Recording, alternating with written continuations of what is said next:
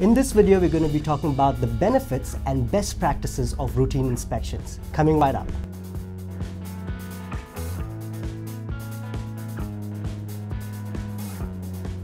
Welcome back to this video, and today I have with me Lee McLennan, our Senior Property Manager here at Auckland Property Management. Thanks for joining us, Lee. Oh, it's lovely to be here, Sheldon. Right. And in this video, we're going to be talking about the benefits and best practices of routine inspections. Now, we're shooting this video in two parts. So we start off with the benefits of routine inspections. Now, could you share with us what are some of the benefits of doing routine inspections and inspections in general? So inspections are a necessity, and if you fail to do them, you're going to have huge ramifications from that. So first one would be insurance. So a lot of insurance companies in this day and age are not meeting your insurance requirements if you haven't done 3 monthly or 4 monthly inspections. If there is an incident at the house and you can't prove what the condition of the house was previously, you will not be awarded your insurance claim. The second one is obviously preventative maintenance. You know, for the cost of fixing a pipe could be $100, where if you let it run for a long time, you could end up with a $30,000 house renovation because it's ruined your floors. So it seems like something, well, do we really need to do it?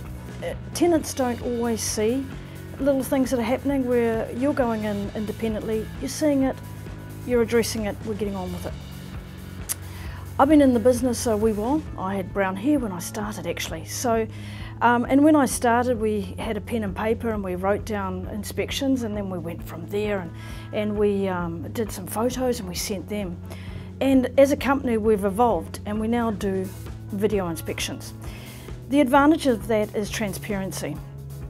With the other forms of inspections, you've got a little small picture of what was going on. With a video, just like you get to see me today, you get the opportunity to go through your house, and I have a ditty. I always say you can walk through your properties 4 times a year without leaving the comfort of your chair. A lot of my owners are overseas, they're in many parts of the world, and they like the comfort of actually having somebody walk them through the house, show them what's happening, and from that point of view they can actually see a fault themselves that we might not have picked up. They may have lived in the house and think, oh, something's not quite right there. So from a property manager point of view, transparency, insurance, it covers it quite well. And from us, it allows us to interact with the tenant as well and make sure that they are looking after the house well.